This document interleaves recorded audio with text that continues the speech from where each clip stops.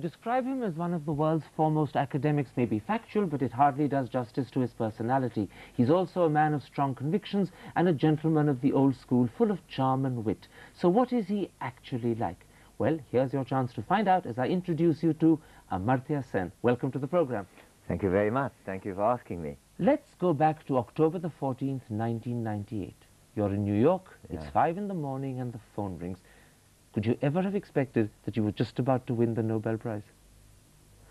Well, I think it's a very difficult question to answer. I was quite sleepy. Of course, I flew the night before. I'd come up for the memorial meeting of my late friend, Mahbubul Haq, so I was in a kind of very sad mood generally, and I knew I was going to make a speech on that later that day. Well, there had been some talk about my getting Nobel, possibly. I even had appeared in the front page of the Wall Street Journal 2 years before I actually got it as a likely candidate to get it.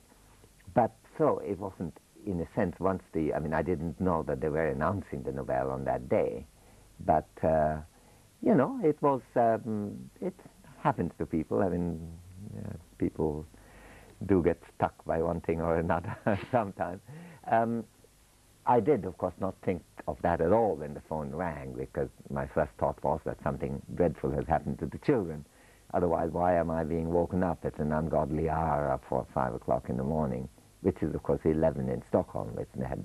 One of the first things you did was ring your mother. She didn't believe you, did she? She was a bit reluctant to accept the news.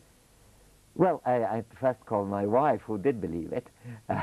My mother, I think it's true that she did say that she would fully believe it once she sees it on the television. But yes, I think there had been a certain amount of discussion of possibly my getting it. The Calcutta papers had been full of the possibility of my getting it for many years. Speculation had carried on for many years, and yes, some had come around to saying maybe he won't get it. No, that's right. I think in my mother's case it was, since this had been going on for some years, it seemed to her as a kind of annual ritual where the papers might mention that and nothing of the kind might happen. So I think that was what it was. So her remark that she would have to wait until the television or the papers put it forward wasn't entirely a silly reaction, I think. Earlier that year, 1998, you'd also just become Master of Trinity College, Cambridge. It's your old alma mater and probably one of the most coveted posts in British academic life. In a strange way, did that mean more? Yes, I think it did, yeah. You know, for one thing, it was much more unexpected. And indeed, when I was asked, the Trinity College, I don't know how much you recognize, but the Trinity College mastership is done by the Queen, which really means the Prime Minister. You get a letter from the Queen, in fact. But the call comes from Downing Street, and it's the appointment secretary spends some time in college and trying to get the views of people. So fellows have views which are reflected. But the ultimate decision is formally the Queen, but informally the Prime Minister. And I was actually in the Bank of Italy when there was a phone call, and I was told that there's a phone call from Downing Street from me, and it appeared to me that it was extremely unlikely. but I was told then that the Prime Minister wanted to send me a letter, and I was told it is about the mastership of the college, of Trinity College. So my thought was, my wife was in England, and I called her. I said, look, you know, they must have a short list, and they want me to express views about that, and I was very flattered that they wanted me to express my priorities on them. But it turned out, of course, by the time I got to Harvard, where I was, that, in fact, they were offering me this position. My initial, I mean, I was very surprised, very honored and flattered, but also I felt that it wasn't really the right thing to do. I've been, you know, happy in Harvard, and I had a terrifically fine job. So you didn't jump at it? No, not at all. Actually, I took 2 months to decide on that. That was a very hard time because, you know, you don't discuss this at all, of course, because if I were not to take it, then no one would have known that this had been offered. And as it happened, I was visiting England a couple of times during that period, and had lunch also in college. And there was a great deal of speculation going on, and I was also told there were 2 names, there were pictures of 2 people who had been published in The Guardian. And I was asked which of these 2 are more likely. And you knew the actual answer all the while yourself? Well, it was very difficult, so I had to, I joined in that. But no, it was surprising. And by the time 2 months was over, it was clear to both my wife and me that I would be very silly not to take it, because it's a job very unusual. Nothing like it is likely to happen, given the fact that In fact, 98 was a year when several things came away, because just after the Nobel Prize, you got the Bharat Ratna. Being honored in that way by your own country, did that mean something special to you? Yes, indeed. No, Bharat Ratna, of course, is such an exceptional thing. Of course, it's an odd thing here, of course, because it can be also awarded posthumously, so that it's not quite clear what is the field with which they're sort of making a comparative statement, as it were. I was very honored that Ravi Shankar was a co-recipient of Bharat Ratna with me. And where were you when you got this phone call? It was New York for the Nobel, Bank of Italy for Master of Trinity College. Yeah. No, this was in fact in Trinity College that I was rung up about that. Of course, in Trinity, the Bharat Ratna is not understood at all. And in fact, I think the college secretary put up a lotus notice board saying that I had got that. And I remember meeting one of my colleagues who told me, who had read that I'd got the Bharat Ratna, and he said, "Congratulations, Master, for whatever it is you have got." and then it was interesting that, and then he said, "Well, explain to me what it is." So I said, "Well, it's meant to be a reasonably high honor given by the government of India." And then I mentioned that my co-recipient was Ravi Shankar. And then he said, "Oh, gosh, well, in that case, it must be a very distinguished honor." So I said, "Yes, indeed." So Let's go back to the beginning of what I call the Amartya Sen story. You were named by Rabindranath Tagore. Your father and your grandfather were both academics. What sort of childhood did you have? Well, very academic-oriented childhood. I was born in the campus in Shantiniketan. My grandfather was teaching there. My father was teaching in Dhaka University. My paternal side is from Dhaka. And my father was a professor at Dhaka University. My grandfather had been also connected with the university. Indeed, he was the first treasurer of Dhaka University. So I grew up not far from Romna in Wadi, which is close to the Dhaka University area. So I alternated between Shantiniketan and Dhaka, but they were both very academic atmosphere. No, it was, I liked the life of an academic, and I don't really think I was being very silly about it, actually, because I like the things that I still do like. I like the time to think, time to interact with students. It seemed marvelous. There was something else you liked a lot in Shantiniketan where you were at school. You were very fond of your bicycle, and it's been with you almost ever since, hasn't it?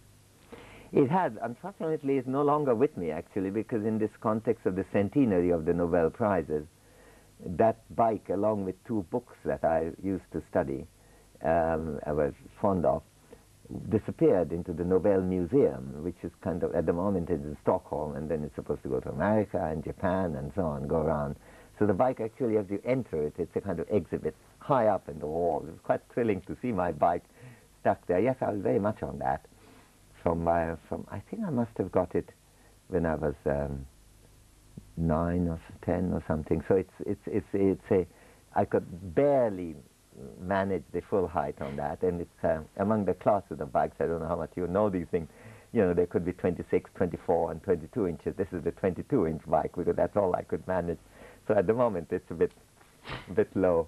But no, I was very much on it. But the bike, I think the reason why the Nobel took it is that some of the work I did on famines, for example, connecting information about prices and wage data in the neighboring farms, whenever there was any account, happened on the bike? Yes, I went on the bike. And similarly, when I was doing my work on gender inequality, weighing boys and girls, like in the villages of Kuchli and Shahadapur, I weighed every child in those villages to compare the boys and girls and different ages to see how girls and boys are born much the same kind of nutritional state and in weight, and as over time, even within 5 years, girls fall behind compared with boys in a way that indicates You know, Not so much differential feeding, but more differential medical access. The boy is taken to a hospital or you know, or to a doctor, not hospital, doctor, much more easily than a girl. And so I was doing all that. I mean, I couldn't have been mobile without the bike. in that territory, because you know you can't. You need no car will go anyway. During those bike years, there were two cataclysmic events that you witnessed at first hand. The first was the Bengal famine of 43. You were barely 9 or 10. What exactly did you see, and what sort of impact did it have on you? Well, it had as you might expect, it had a kind of devastating impact, because I didn't know what was going on. I mean, there was peculiar features about it. The suddenness, suddenly one deranged man came in and we didn't know what was happening. I knew later that that's the characteristic of being starving for a long time. Then 5, 10, 100, then 1,000, they were all over walking. We were on the way from some of the famine districts to Calcutta, so people were marching to Calcutta on the ground that there will be more relief there. It must have left a terrible impact on you. That it did, but you see, the other thing was that the puzzling thing was that I knew absolutely nobody who had the slightest difficulty acquiring food. So the reality of class suddenly made a kind of big appearance in me. And at 9 and 10 you sense that? Yes, because it's, I remember asking my grandfather, who was a Sanskritist, and, but very keen on chatting on these things. So I said, how come I don't know anyone? Where are these coming from? So, and he was quite aware of my interest by then in this class issue. And then, of course, when I studied famine later on, it would become quite clear that that's a characteristic of virtually all famines. There are very few famines which affect more than 5% of the population, almost never more than 10, and they all come from one occupation group or another which happened to be hit. In the case of Bengal famine, it was the rural laborers, primarily agricultural laborers, rural transport workers, rural skilled suppliers, and fishermen. And so it's that kind of category of people who get completely blighted. So that was the other thing, and in some ways I hadn't analyzed it, I wasn't capable of that, but I knew the questions I wanted to ask even then. I did think, I have to say, that even though at that time I wanted to be either a Sanskritist or a physicist, not an economist, I did think that at some stage, if I had some little leisure, I'd like to work on that, and did become an economist. But I didn't get onto it much later, until the 70s. In fact, just a few years after the famine, when you were still very much in your teens, there was another dreadful event that you had to witness, which brought home to you the horrors of communalism. You were in Dhaka when you actually saw a man called Kader Mia being stabbed in front of you. That's right, yes. That was also a devastating experience. This is the first murdered person, person dying of murder that I ever seen. Actually, I haven't seen that many even afterwards. But, well, I saw some during the riots, of course. But this is the beginning of the riots, and it's sort of coming into the Dhaka city. The city was quite divided at that time. Wari was a primarily Hindu region, and this was a landless laborer who was coming into this Wari area, Muslim laborer, for a little work. And he got stabbed by some Hindu thug just outside our house. And he came into my house. I was playing in the garden, and I had to hold him. He was wanting water. I had to get some water. I shouted until my father arrived, who took him to the hospital, and he died there. But when we were chatting, he chatted with me before he died, and he was, in fact, almost seemed, I mean, given the fact that I was only 10 or 11, it was amazing how keen he was in speaking, and he was mainly saying that his wife had told him not to go because it's a dangerous thing, but there was nothing at home to eat.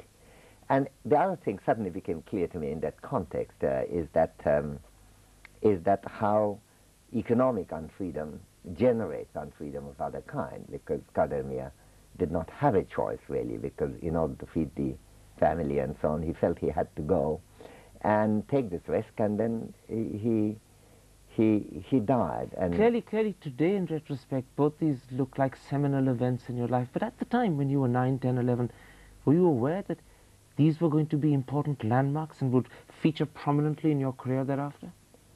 Well, I don't know about career, because I didn't think of that, but they featured prominently in my mind all the time. Yes, the academia was a big It troubled you. Troubled me. The class question I mentioned came in here too, because it was quite clear, since I also knew some others who had been stabbed, Hindus and Muslims, that while their identity, religious identity, were different, their class identity were almost exactly the same, because once a riot happens, each community's thugs are trying to kill the maximum number on the other side. And the easiest people to kill are the poor. The guys who are in the slum, the guys who have to go out to work, rather than middle-class people who, if necessary, will enter, stay in the shell. So it's the exposed people. And so, in fact, the victims, their class identity are almost identical, even though their communal identity are totally opposite, namely Hindu and Muslim. Now that actually is a thought which, again, in a sense, added to the class issue that had come up in the famine context. It's not that I was thinking profoundly about that, but the beginnings were starting. Well, it was agitating me. It was really more a sense of disquiet rather than a sense of understanding. Professor Sen, let's take a break. I want to come back in part 2 and talk about the career that was about to unfold, and a little bit more about you and the personal tribulations you've had to face up to as well. We'll be back in just a couple of moments. Stay with us.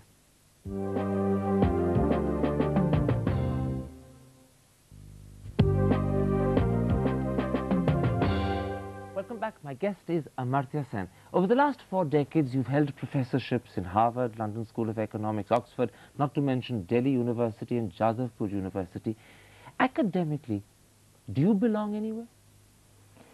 Oh, I think we belong everywhere, actually. The academic question is easy because, in a sense, the academic life extends everywhere, and, there isn't the academic community is marvelously open in that sense.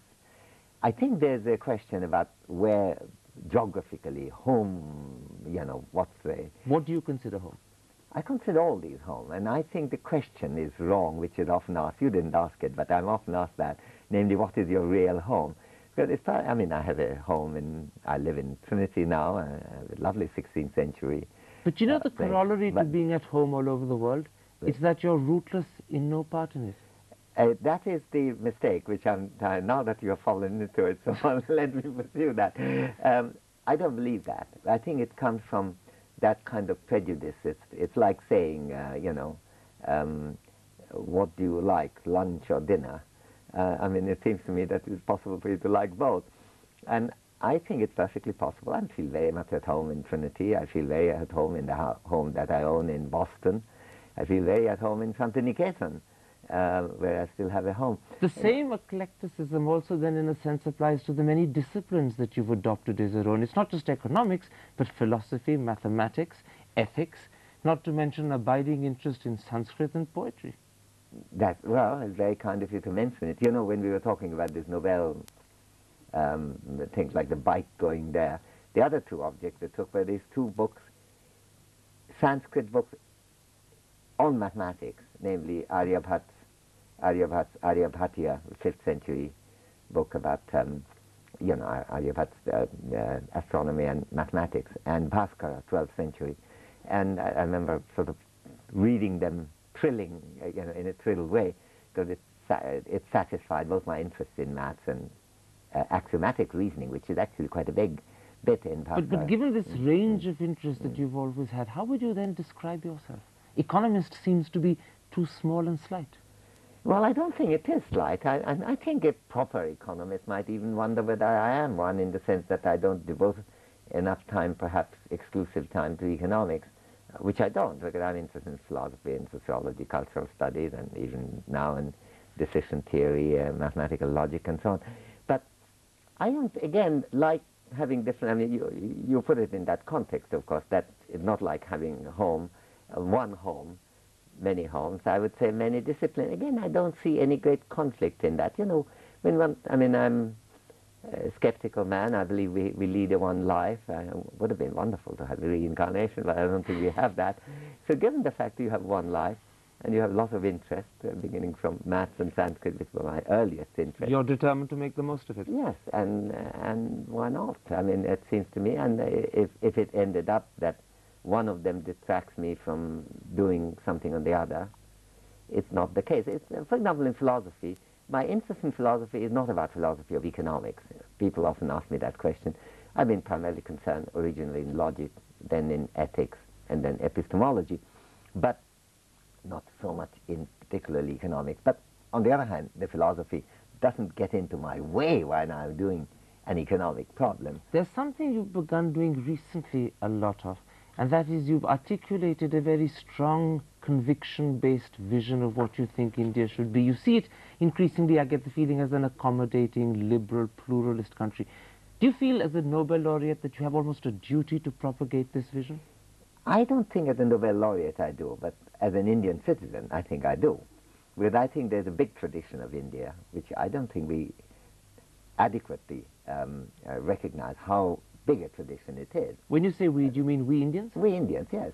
I mean, Ashoka, when he was talking about tolerance, I mean, that was one of the earliest statements. I know of nothing in Greek or Latin at that time, or even for a while afterwards, which so clearly articulated the fact that you could disagree and still respect each other and have a right to speak, and the state has a duty to protect that. Do you think that the state today and the society you see in India is moving away from that Ashokan idea? Well, I think so. I think, I mean, of course, the proximate statement of that comes from Akbar. And in fact, there is more of a connection, legal connection with the world of Akbar, 400 years ago and the world today. I think we have tended to move away. When Akbar in the 1590s were making a statement about religious tolerance and the need for it, this is the time when the Inquisitions were going on in Europe.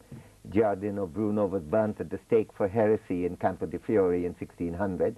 I think we have an exceptionally great tradition, and when people say democracy came from the West, well, democracy had many parts, which had majority vote, but also open public discussion, tolerance. I think we have as long a tradition on open public discussion and tolerance as anywhere. Is there a sense in which today you're pushing India in a particular direction, perhaps subtly, but by reminding India of its past, which it may have forgotten? To some extent. I think that is a tradition of which we have every reason to be proud. And it does seem to me that when many of the political activists express great pride on Indian history, they don't seem to me to know exactly what is it that they have a good reason to be proud of. Professor Sen, I hope there are many who listen to you and take heed of those words. Thank you very much for coming on this program. Thank you very much indeed.